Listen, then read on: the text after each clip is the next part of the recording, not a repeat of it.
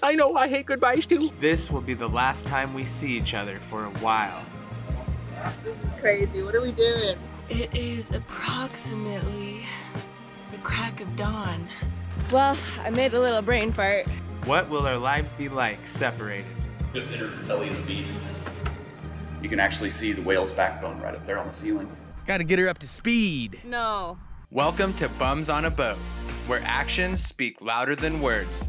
Our past and words like bum, loser, success, or failure do not define us. We are what we choose to do now. Wish me luck on this adventure. Let's go, baby!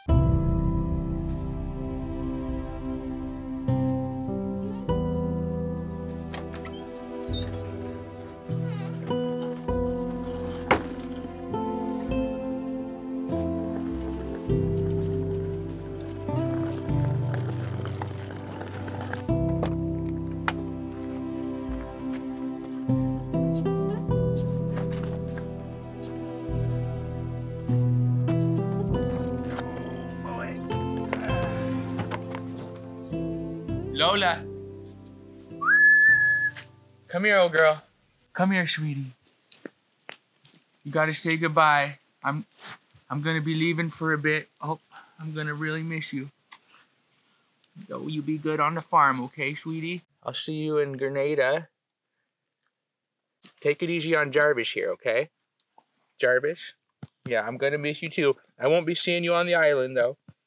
You know, you're gonna be on the farm. Oh. Living a good life. I know, I hate goodbyes too. Well, goodbye. This is gonna be the longest Michael and I have been apart since we've been together, and that's been 4 years. 3 years ago, we were apart for about 4 weeks, so we have done one long distance thing, but for the most part, we've been attached at the hip for ever since she jumped on the boat. We've just been going through life together. I think we're gonna dibs this little girl. Dibs here. So this is going to be a little different and maybe challenging a bit. Any of you out there have experience with having to go long periods of time away from your love? If so, let me know. What are some of your techniques, how you get through it? We're going to call each other every night. It's gonna be a little tough at first because it's a 3-hour time difference once I leave here, but I think we'll get on a routine and check in, and that's what we have so far. We don't actually know how long we're going to be apart. I think that's part of what is making it really difficult. Earlier in the year, when I figured out that my sister was pregnant, it became clear that my family was going to need extra help on the farm this summer. My sister is integral to the running of their operation, and with her new baby coming just before harvest, that was basically going to put her out of the game. It is putting her out of the game. So my dad asked if I would be willing to come back and help them through harvest, really the whole summer, and kind of take over for my sister so she can get that really important time with the new baby. But last summer we were away from the boat for a really long time, and we didn't like leaving the boat on its own for like 6 months, I think it was. Yeah, so I really wanted to help out my family, and I agreed. But we decided we didn't want to leave our boat alone for quite so long, so we came up with a little compromise where Joel's going to go back and take care of Jacques Mate while I help my family out through harvest. And harvest is generally the month of August into September. Not really sure. One year they were cutting until November. Which is also the height of hurricane season. And that's another reason why I'm heading back. So I'll be with Jacques Mate during the real dicey part of hurricane season. Exactly. So we're both going to be where we feel like we're going to be most effective. But that just means that we're not going to be together. Which, like Joel said, is so hard because we've done everything together. We've done life together for the better part of the last 5 years. So wish us luck. It's not really real yet. He's going to the airport right now, but it's about to be real. We're gonna continue to film and keep you updated with what's going on with Joel as he makes his way back to the boat, and with me on the farm helping out through harvest, because the harvest is pretty dicey. It's a crazy time of year, so I'd like to keep you all in the loop with what's going on there. All right, I love you.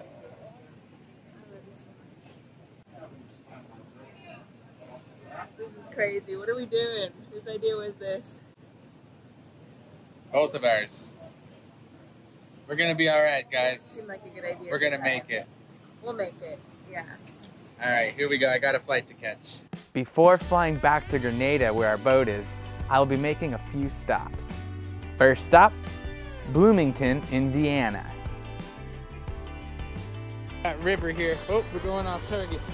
Getting together with lifelong friends not only keeps you grounded, but it keeps you humble. Are you gonna throw with the backpack on too, or? You're gonna throw with the backpack on. Okay. It's a good balance. Oh! You're up by me, Seth. Couple of up, okay? You're never afraid to laugh at one another. Shot for me. And you're able to let your guard down, which is nice. Don't miss. You're also reminded of who you were as a kid, and you can find clarity on who you aspire to be now. Pretty much I do it up. Get over there! It is approximately the crack of dawn. Mom and I woke up at about 4 o'clock. Left the house around 4:30 to get excuse me, to get down here to do sprinklers around 5, and the sun is not up yet.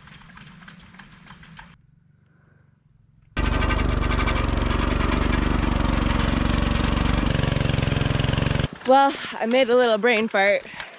I forgot my tools, and the spare sprinkler head, we've got a head that's broken on the wheel line, so I can't fire that up until I get it fixed. I left everything back in the pickup.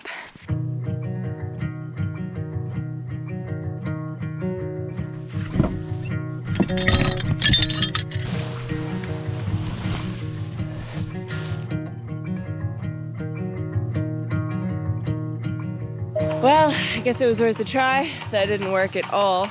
I kind of mangled up the threads. There's a little overlap from the heads next to it, and the alfalfa around here is pretty dang good, so we're gonna have to move on because we got more stuff to do.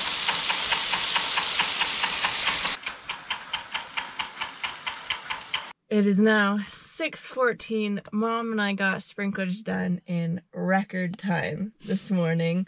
I thought it was gonna take maybe 2 hours, but 1 hour and 15 minutes. That's awesome. We just gotta clean the screen and then head out to the harvest field. Good work.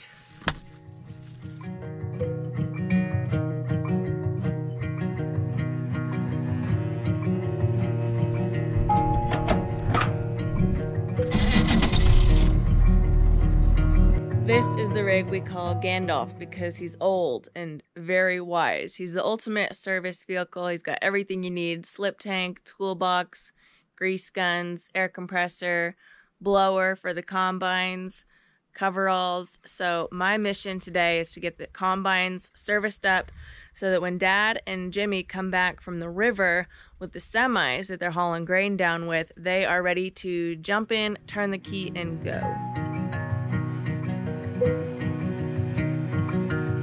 I got some good news and some bad news for you. I know, you didn't get it fixed. I turned your bolt on the sprinkler head into a circle. Yeah, it's brass. I didn't break the pipe, That's good. but I don't know if that'll ever come off. Oh, I'll get it off. Use a pipe wrench on it. Need a little penetrating oil. Need more than that.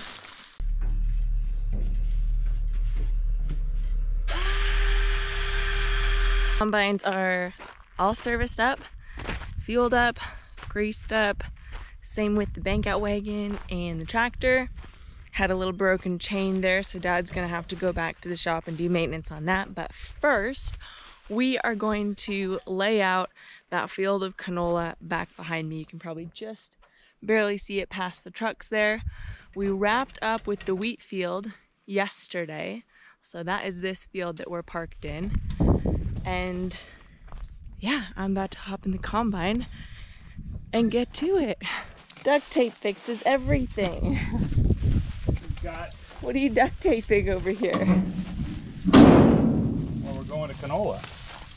Oh, making sure all the little kernels, do you call them kernels or seeds? Seeds. None of the seeds leak out. Yeah, there's always a little pile of wheat here. So it's probably leaking out right there. All right, I'll follow you. Yes. Okay. Yeah. So we've got to make some changes to the combine settings so that it's able to harvest canola effectively, because the canola seeds are so much smaller than the wheat kernels that we've been harvesting. So I've got my little cheat sheet here and I'm going to start making those adjustments. Okay, did you get yourself kind of set?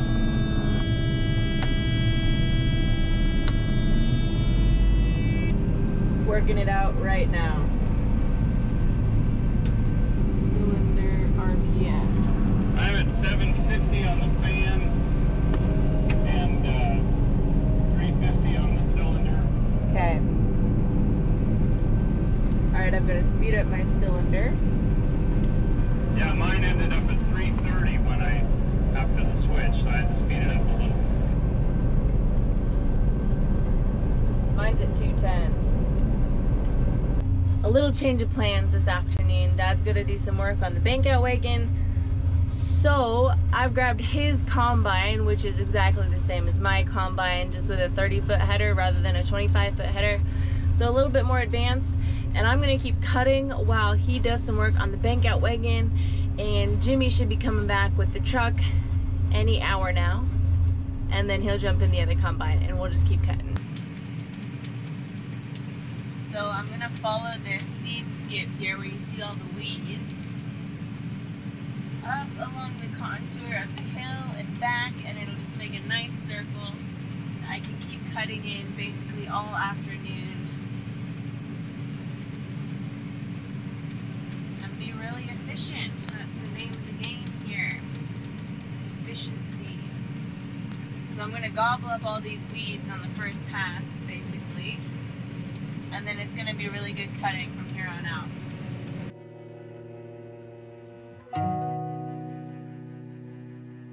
Pretty much it for the day. Got a lot of canola harvested. It's probably about 7:30, 7:45. Whew. And Dad's going to blow off the engine of this combine, just so there's no chaff and dust and flammable stuff sitting up on the exhaust and whatnot overnight. We're really in the zone about fire precaution and all that. That's why we blow off the combines in the morning. And then we'll jump in the rig and head on back to the house for a late supper, a shower, and bed, so we can wake up at 4 a.m. and do it all again tomorrow. Back in Indiana, we're exploring caves. Now I'm taking you along with my mom and I to explore Blue Spring Caverns. I will allow you to reach over and feel the water, get an idea of how cold it is. This is the longest underground navigable body of water in the United States. The tour is actually 3 miles long, but there's 20 miles of charted caverns, most of which is a little too dicey to bring tourists along. Our tour guide, Andrew, who is the cave people of all cave peoples, greatly enhanced our experience. Just entered the belly of the beast. You can actually see the whale's backbone right up there on the ceiling. That would be really cool if it was a whale fossil. But it is a fairly interesting feature of the cave itself. This is actually what's known as the lifeline of the cave. And this is the original path of this river. You have to stop and think. Everything that we're going through at one point was just solid stone. This cave started no bigger than a roll of quarters. The water coming down through cracks and crevices above us, dripping slowly but surely off the ends of these, will leave behind a small amount of a mineral called calcite. That calcite slowly builds up and builds up over time, creating these odd-shaped formations. They have an amazing growth rate of about 1 cubic centimeter every 100 years. Not like loud noises. I recommend plugging your ears for the first bit, because that bang can be a little bit loud, especially if you have tinnitus like myself. So, without further ado, Cave Thunder.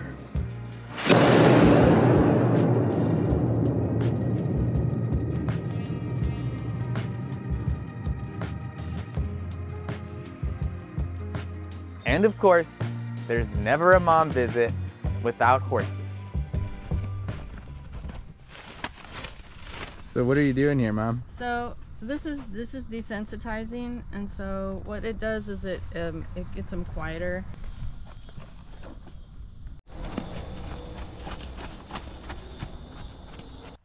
How's she doing, Mom? Well, she's kind of on crack. Did she just say she's kind of on crack? What does that mean? What do you mean by that? Is that good or bad? She's hyper. She's hyper. Oh boy.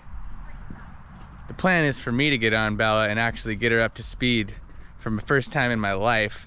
What do you think, Mom? Well, she's going really fast. Are you nervous or? Well, I'm nervous for you. I don't want her to run off on me. I think I can do it. Mom's afraid. She says Bella's acting crazy. I'm ready to go. You guys know me. It is dangerous. Horses can really do some crazy things, but. So do you know how to do the emergency stop? I got the emergency stop, so I think that's really all I need to know. Pull the head to the side. But are you gonna go crazy on her? I'm gonna go crazy.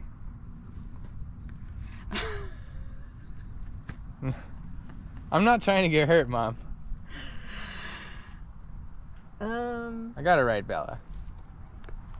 Gotta get her up to speed. No. No. I'm scared. I'm scared for you, Joel. Overcome your fear, Mom. I'm and scared let me get for on you, Bella. Joel. Okay, so show me how you slide your hand down the rein. Okay. Yep, and pull it to your hip. Hold on to it, pull it to your hip. Good Your girl, hip. Bella. Your hip. Here goes nothing. All right, Bella, let's go. Come on. Good girl. Good girl.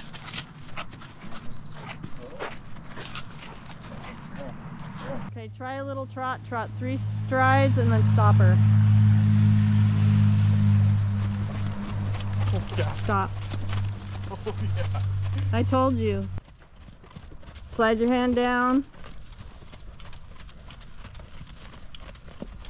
Up, down, up, down, up, down. Oh. Let's go, Bella. Good, whoa. All right, you guys, that was pretty insane. I'm gonna call it. I think Mom said I actually got her to a canter. Yeah, you did. So I got the trot and the canter, just for a brief moment, maybe, you know, maybe 30 seconds. But I think I'm gonna take that as a win and give Bella a break. But this was fun. It's definitely intimidating. Gotta put your time in with the horses, I think, to feel comfortable. What do you think, Mom? Yeah, I think so, for sure. Good girl, Bella. Good girl, Bella. Well, there you have it.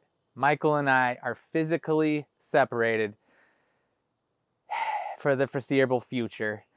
She's working her butt off at the farm, and as you can tell, I'm just having a good old time vacationing with all my friends and family. I'm now in Florida, where our boat adventure all began, and I'm reconnecting with friends from day one when we decided to come here and buy the boat. So this is a very special place, Tampa, Florida.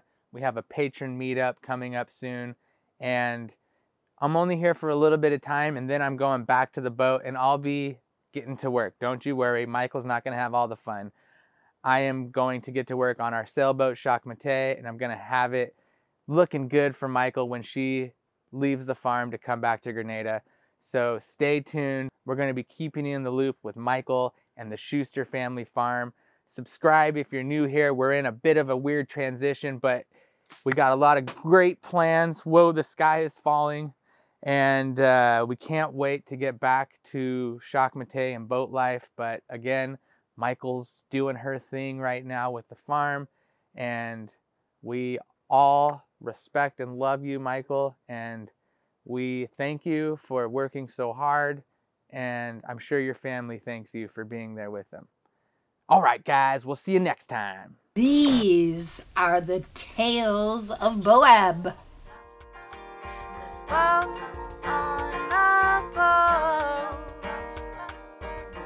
BOAB, baby, we're BOAB, baby, we're BOAB.